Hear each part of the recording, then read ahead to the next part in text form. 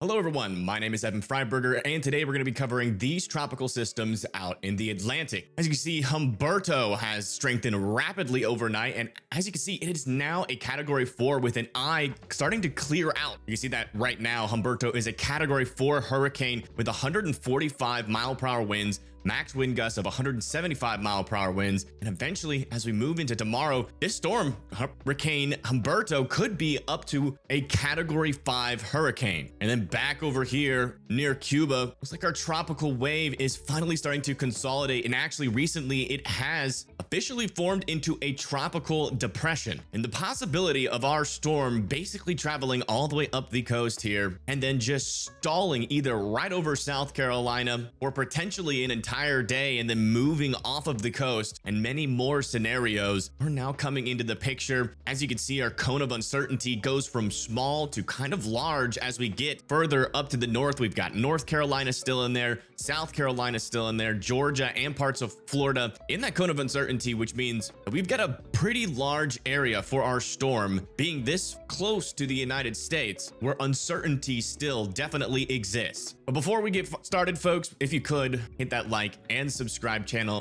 button. Jeez Louise, I can't even do that right. Hit the like and subscribe button, please. And now we're gonna get started with the video. Let's go right into it. So first off, doing a closer dive here to Tropical Depression 9. You can see that we are at 35 mile per hour winds. And you can see our storm has some decent amount of convection around it right now. Even a little area of that spin looking pretty apparent here on visible satellite. You can see that left side of the spin there, and a ton of convection on the eastern side. So our wave is definitely getting healthier as it starts to move away from all of these mountains here in Cuba and the Dominican Republic. Over the short term, it's going to be bringing some heavy rain and some flooding and potentially even tropical storm impacts here into the Bahamas, all the way up into Freeport near Marsh Harbor as well. As we go up further into the future, you can see that our closest approach is forecasted, at least for now, to be at around October 1st as a Category 1. But what we're about to go over is showing you these different scenarios that are now popping up into our models as we get closer, as this storm continues to be ungovernable and honestly quite annoying to forecast. First off, looking at our water temperatures out there over near the Bahamas, we are still talking around 30 to 31 degrees Celsius hanging out in this area, and that is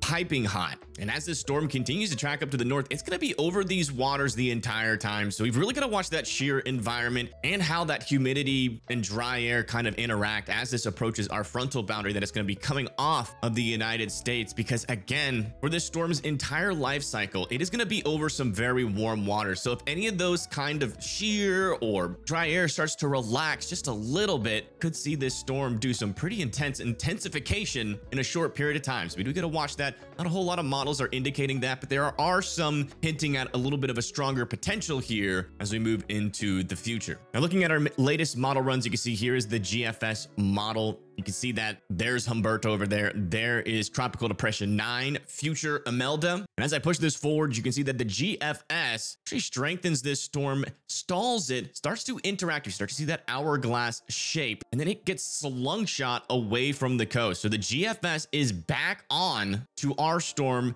not really making much impacts to the United States, bringing a lot of waves, potentially a decent wind field into there. But this will keep the flooding at a little bit lower for a lot of folks because it will still stall, but actually its closest approach to the United States, if this is the case, will be towards Florida. But there are so many different scenarios here to look at. Here is the Euro model as well. It brings future Imelda all the way up to the north and then eventually brings it right next to the coast, where it kind of just stalls for about half a day to almost a full day just off of the coast here of South Carolina and North Carolina, bringing a lot of rain, wind, also a little bit of storm surge there into North Carolina before we start to see that hourglass shape around our storms again. And then Humberto grabs on and then slingshots Imelda away. And I think what's happening here is that the weirdness in our forecast that we were talking about yesterday and how Imelda was interacting with those mountains a lot and kind of staying in the same area. You can see the Euro model even still kind of tugs that low pressure system further to the west as it is still interacting with some of these Cuban mountains. I think the interesting thing is that that has slowed down our storm a lot. It's added a lot of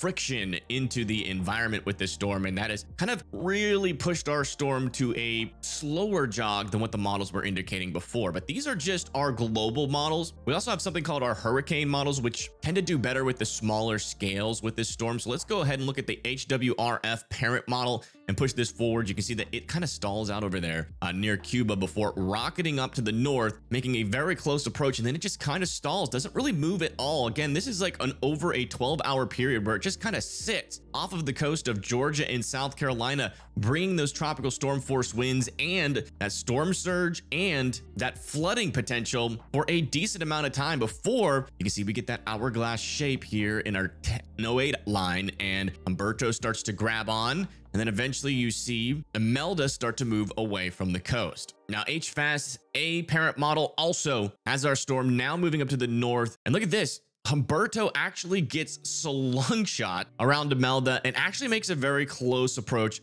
to North Carolina, making that wind field a lot larger, maybe bringing some tropical storm impacts to the Outer Banks as well. But one thing I do want to preface here before we go even further into our forecast here is how much these models have been inconsistent lately. They didn't really model those interactions with the mountains too well. Now we have a slower system, but things could still change as we go into the future. This storm still has some land interaction with the Bahamas to come, not a whole lot of mountains in the Bahamas, but there is enough uncertainty right now. I still be keeping an eye on this forecast, because again, if it changes last minute, unfortunately this storm is very close to land. We could still have some decent impacts. I mean, Humberto was forecasted to be a major hurricane, but a category 5 hurricane wasn't really the forecast. So it really just depends on how our wind shear environment interacts with Imelda, our drier air. So let's go ahead and check all of that out. So if we look at the moisture around Imelda right now, it's looking pretty healthy. As it moves up to the north, it's going to wrap around that dry air, but you can still see a pretty decent core of moisture is there in the center of low pressure in Imelda. So although this drier air is wrapping around, it is still keeping intact, and it is still technically strengthening as it approaches the coast. But you can see that drier air wraps around Imelda, even goes into Humberto as our storms start to interact. That's the GFS's solution there. Some decent dry air. The Euro solution, where it differs from the GFS, is that dry air gets way more embedded into the center of the storm, and we actually end up with a weaker storm until we really get these storms interacting, and that allows for difluence aloft and gives Imelda a little bit of a higher chance of developing. But this isn't almost just like a subtropical low at this point. It kind of just pushes it away from the coast. But again, you know, we've got to keep our eyes on these surprise scenarios. Our storm is still technically interacting with those Cuban mountains. It's going to be going over the Bahamas here in a little bit, which is going to be some land interaction, some minute friction details that aren't going to really shift the forecast too much, but we've got to watch out for surprise intensifications. If we don't get anything like that, I think these models are going to end up being pretty correct, because again, those mountains have really slowed down Imelda and has allowed Humberto to catch up, and that gives a higher probability of our storms interacting,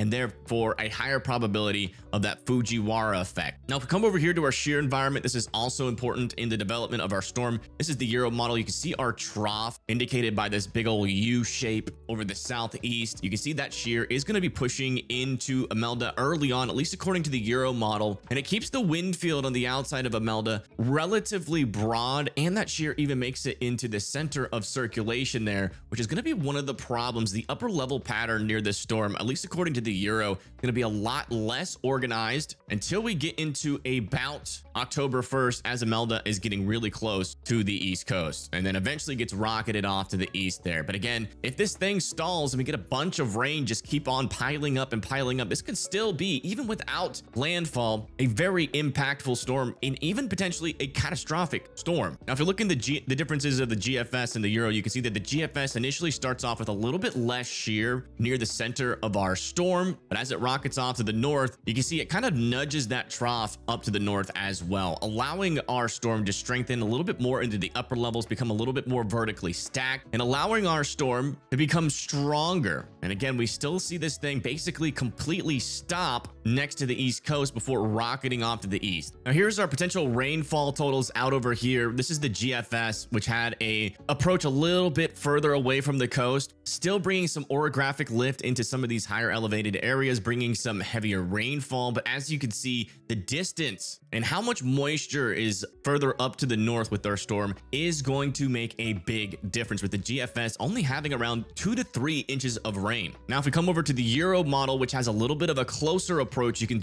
see that we do get a band here of 5 inches of rain, which would bring some flooding, and depending on how fast that falls over time, seems to be pretty slow, probably wouldn't be too big of a flooding issue. And if we continue to push this forward, you can see that in total, our highest rainfall totals will probably be near the coast of South Carolina with around 7 inches of rain. But keep in mind, this is only that scenario where our storm stalls off the coast and doesn't even make impacts, which I do still think is in the realm of possibility. We have a lot of uncertainty. A great way to demonstrate that uncertainty is by using our ensembles. And as you can see here on the Euro ensemble, we still have a lot of members actually make it into the United States. We see if a lot of our deterministic models are taking the close approach and then rocketing off to the east approach, but we still have a decent chance that those models could shift back towards the coast. That's basically what the ensembles, at least what I use the ensembles for, is where could our sneaky last minute moves be. And here on the Euro ensemble, you can definitely see that there is still a chance that this could shift back to the coast. Let's go look at our other ensembles and see if we can form an average. So here's the GEFS, and as you can see,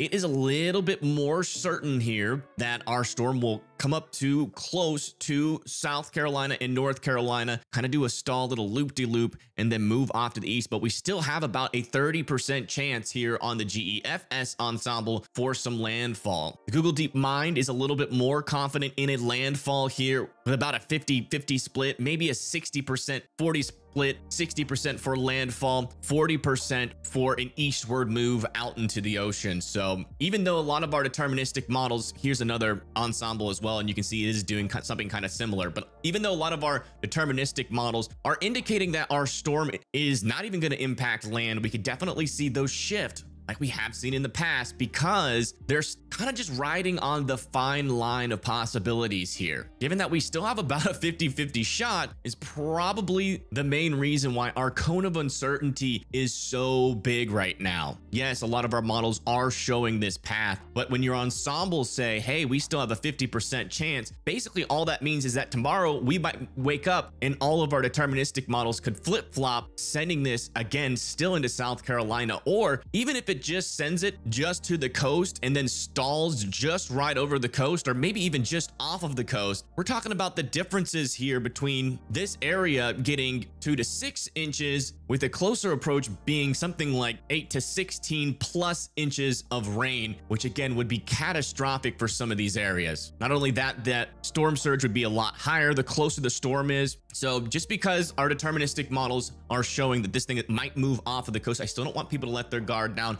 I still want people to be prepared and ready to go get the supplies or evacuate just in case we get that last minute change in the path. I don't want you guys to be getting caught with your pants down, but if we see this model consistency last for a pretty decent amount of time, then maybe we can build some confidence. But for right now, unfortunately, because our ensembles are still so split, it's going to be hard to tell. But thank you guys so much for tuning in. Hopefully we can get some more clarity for you guys tomorrow. And a huge shout out to everybody that gave me all those birthday wishes. You guys are amazing. I got to see Reed Timmer yesterday, and guys, he is absolutely killing his show right now. I mean, it is so interesting to hear him break down all of his adventures, all of his science experiments, and I learned a crap ton. So if you guys love weather and Reed Timmer is just in your state in general doing his tour, I would go get some tickets. It's definitely worth it. But anyways, guys, thank you again so much for watching, and I'll see you guys later. Peace.